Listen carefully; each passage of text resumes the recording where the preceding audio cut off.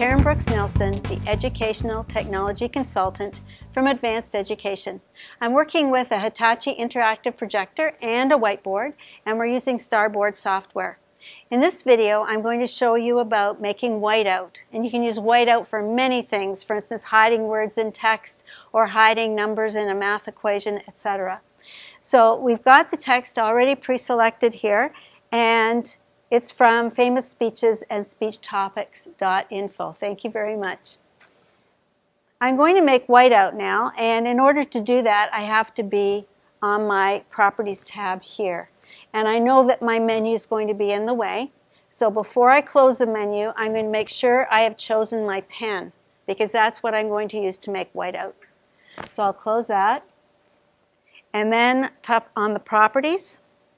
Now that's going to move the text over. So I'm going to bring the text back when I close this palette here.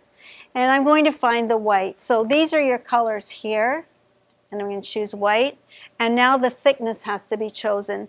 And normally the thickness is on the second little marker, but I'm going to move it over so that I can hide the words quickly.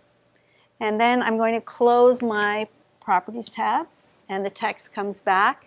And I can start whiting out. So, gentlemen of the jury, the best friend a man has in the world may turn against him and become his enemy.